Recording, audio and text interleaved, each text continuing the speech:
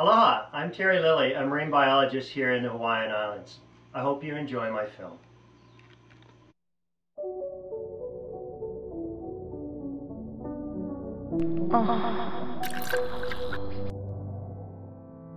For over 40 years, I've studied sharks worldwide as a career marine biologist. So when I was invited to join the great white shark research team on the Nautilus ship to the Guadalupe Islands off of Mexico, I was extremely excited. I boarded the yacht out of Ensenada with underwater photographer and fellow shark researcher Pamela Whitman for the long 20-hour boat ride to this remote, pristine volcanic island 180 miles offshore of Baja Mexico. What an amazing adventure and research trip we had.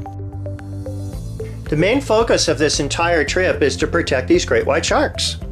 And the Mexican government has a couple really good nonprofits and a lot of great biologists. On board in the evening, we got to talk about where the sharks lived on the island, who else inhabits the island. It's a military base. There's also a small fishing community.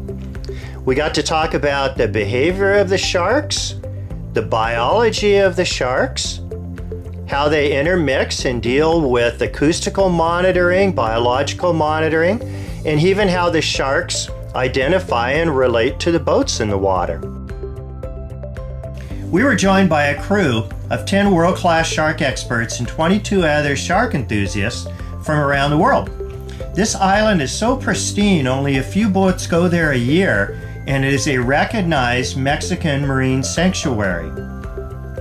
The island is surrounded by deep, cool water and is home to thousands of seals and over 250 known massive great white sharks. The day starts as a beautiful sun comes up on this remote island, and the shark cages are lowered down into the water. These cages hold about 3 to 4 people per cage, and then with a crane they're lowered down anywhere from about 5 feet deep to about 30 feet deep. The divers, including myself, had to put on very heavy weight belts because these shark cages are bouncing around, and you need to be weighted so you kind of stick to the floor of the cage, or you'll get bounced around so much that you can't observe the sharks or you can't take pictures of movies. So here's Pamela climbing into one of the shark cages, and then you breathe underwater just like you would scuba diving through air tanks that are mounted within the cage. It's really quite a unique experience. I've been diving with sharks and big sharks my entire lifetime, but I've never been in a shark cage, so this is the first time for me. And it was quite unique being in a cage when the sharks were out swimming free. The shark researchers from up above take big pieces of tuna and they throw the tuna out in the water to bait the sharks, so the sharks will come close to the boat. Now they're not actually feeding the sharks. If you notice, as soon as the sharks get near the bait, the researchers will pull the bait in because it's not a good idea to actively feed the sharks when we're there because that could alter their behavior. The idea is just to bring the sharks close to the cages so we can document their behavior and basically just live with them for 4 days straight. And it's just really, really, truly an amazing event. So from underneath, when the bait's thrown out in the water and you're in the cage, we're shooting video and taking pictures of these monster great white sharks. Some of them are anywhere from 12 to 20 feet long. The big females pretty much rule the roost out there at Guadalupe Island. And when they come in to check out the bait, the smaller males tend to leave because one thing that we learned out at Guadalupe is these sharks will eat each other.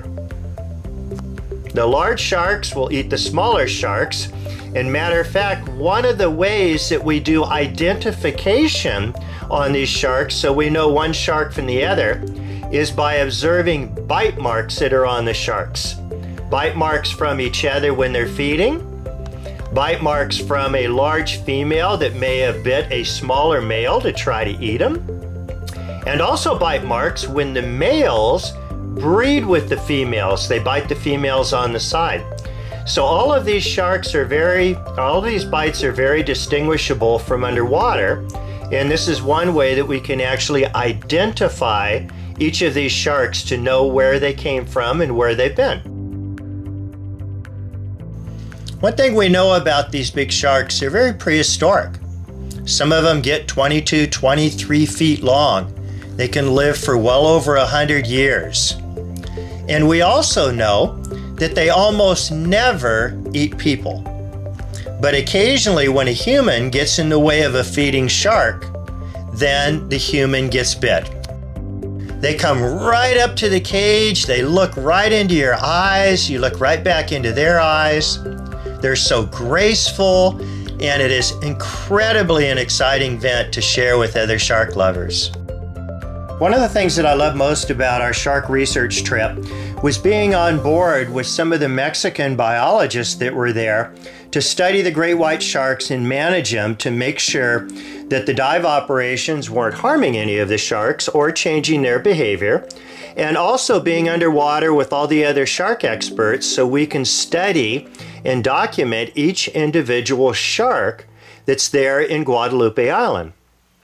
It's really cool. Over 250 of these sharks now have been documented by their fin structure, by the patterning of the white on their belly, by whether or not they're males and females. You can actually tell by their anal fins, and they have these little modified fins called claspers.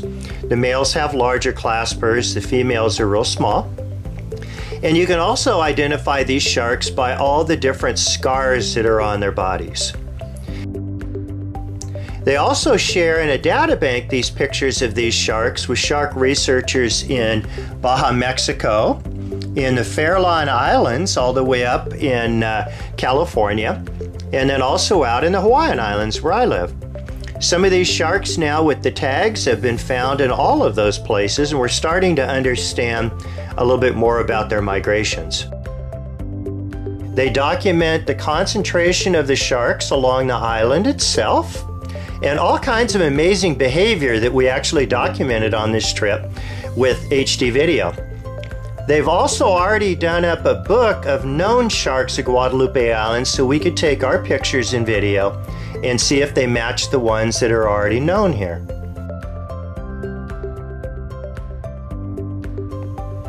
When it was all time to leave, the crew had a lot of work to do because they have to raise up all of the shark cages. They have to put away all the gear. They have to get this boat in working order to make that 20-hour trip all the way back to Ensenada, Baja Mexico. And so it's really a pretty amazing group of people that work on this ship. They're all highly concerned about the future of the great white sharks here in Mexico, and that's their main focus.